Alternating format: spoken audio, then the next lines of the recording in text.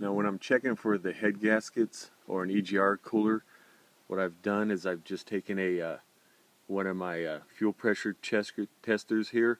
I've taken a T and spliced it in the hose here. And I just transfer this hose from truck to truck, and I keep using it over and over. That way I don't mutilate the customer's hose. And also when I do it this way, I've checked I can check the cap, the degas bottle, check the entire system, the way it works.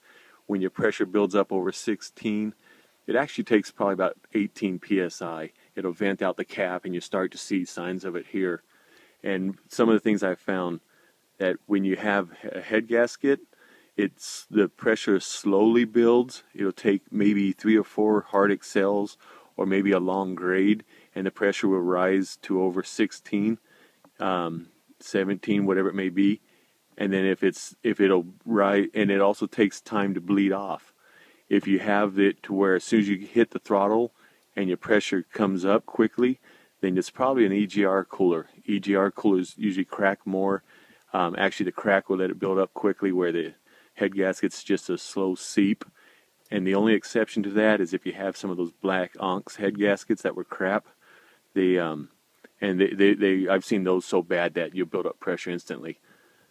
So that's one of the ways I can maybe help you out there if you're looking for a head gasket or an EGR cooler and pressure checking and testing the system. That's one of the ways I do it. You also have to make sure that your fan's working and that you have coolant in there. Water will absorb the heat quicker, and of course if your fan's not working properly, then just like a pressure cooker, the pressure will rise and rise. So you have to make sure you don't have other issues. Don't condemn your head gaskets or your EGR cooler until you're sure that you have the right mixture of coolant in there. It should be about a 50-50 mixture, and also that your fan's working properly. And the average pressures that I see out here, I'm in the desert Southwest, normally 12 I would say is probably an average, maybe 9 on the low side, 13 on the high side. I start to question it once I start to see 14 or 15. And then again, I just take the and hose here where I've spliced in, and I'll run it through here, make sure it doesn't make contact with the battery cable, of course. And then I'll go through the hood gap here and then tape it to the windshield. And that way I can monitor the pressures while I'm going down the road and try to determine what's going on, along with doing the temperatures and everything else.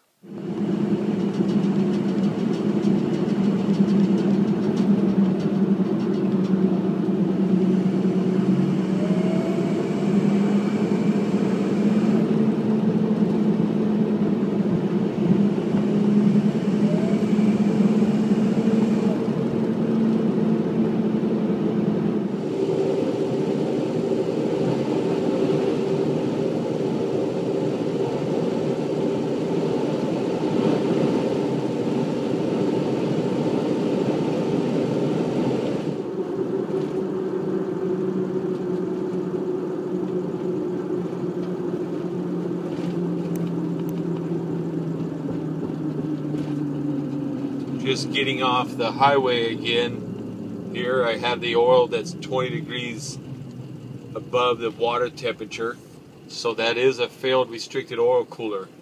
But what I'd like to show is when you're going down the road at the higher RPMs, you create more heat, and it's the oil getting hot with not enough water flowing through it that causes the oil temperature to rise.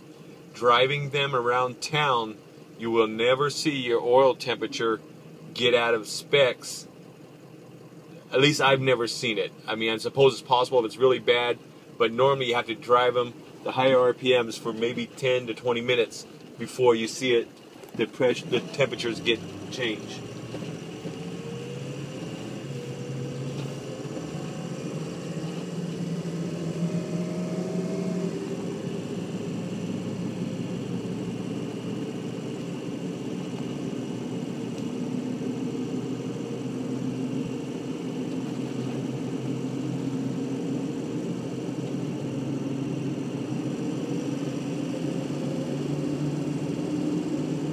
What I'm showing here is at the lower speeds, if I was going stop to stop, you can see that the temperatures get closer, and that's what you find. So to do an accurate test, you need to get it out on the highway and open it up and see what happens. With the newer oil coolers, I'm only seeing maybe 3 to 6 degrees difference, even towing in the middle of summer out here where it can be 120 degrees outside.